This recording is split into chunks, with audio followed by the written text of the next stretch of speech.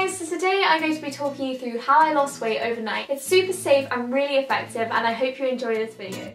The first ingredient you're going to need is 2 teaspoons of Epsom salts. After that, we're just going to put in at least 4 teaspoons of ground cinnamon. I recommend 4 to 5, but you can put a bit more if you'd like to. I just don't like it smelling too cinnamony because it makes me feel sick. After that, we're just going to put in 2 tablespoons of olive oil, and we're just going to mix that into the mixture really lightly, just so it doesn't sit on the top and doesn't just get absorbed by one part of the mixture. We want it to be done with all of it. So we're just going to stir it in, and we're just going to do this so there isn't any lumps, and we're also going to do it until it kind of turns into that mush. Then we're going to boil, then pour 350 milliliters of water into a measuring jug. I like to use one with like all the signs on it instead of measuring loads of cups out, but yeah, it's completely up to you what you do. Then we're just going to mix it in and stir it into the original mixture that we made earlier.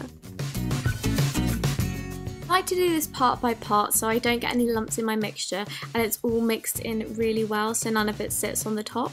Then I let it infuse for 5 to 10 minutes just so everything reacts together before we put the bandage in.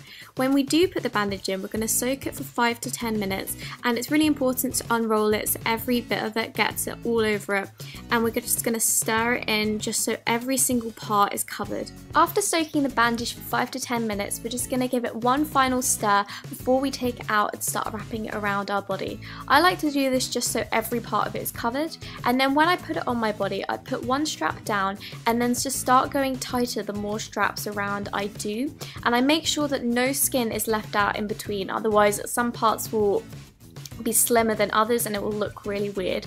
Then we're just going to grab some cling film and wrap it around ourselves. This is going to make us sweat out some water, so it will make us appear to lose weight, and also it stops it from going everywhere on your furniture. After wearing it for an hour, we're just going to take off the cling film and then slowly take off the other bandage, and your tummy will be a bit red because of the magic weight loss things that are happening, but it's absolutely fine and normal for it to be like this. Then just to clear off the other bits, I'm just going to get a wet towel and just wipe it all around my body. This part of my body will also be very dehydrated, so I just use some deep moisture lotion all over my front and all over my back really well, and we're left with a much thinner tummy than we were before. Thank you so much for watching this video. Bye!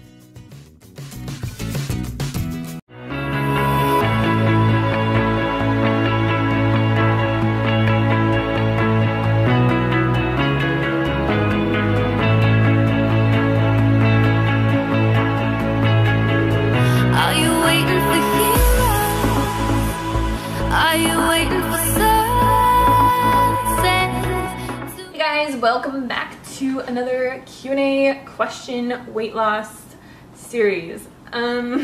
Today's question is about intermittent fasting, so people ask me a lot about this. I have, expressed that I think intermittent fasting is beneficial in the past, and I just wanted to talk about it a little bit today. So there's different diets that promote intermittent fasting. Like, I think the warrior diet is one where you pretty much don't eat all day and you have one meal at night. There's also the 5-2 diet, I think it's called, where you eat like as many calories as you can for 5 days, and then 2 days you eat 500 or something like that. So intermittent fasting isn't like something new. It's something that we have done our whole lives. It's something that, the body naturally does.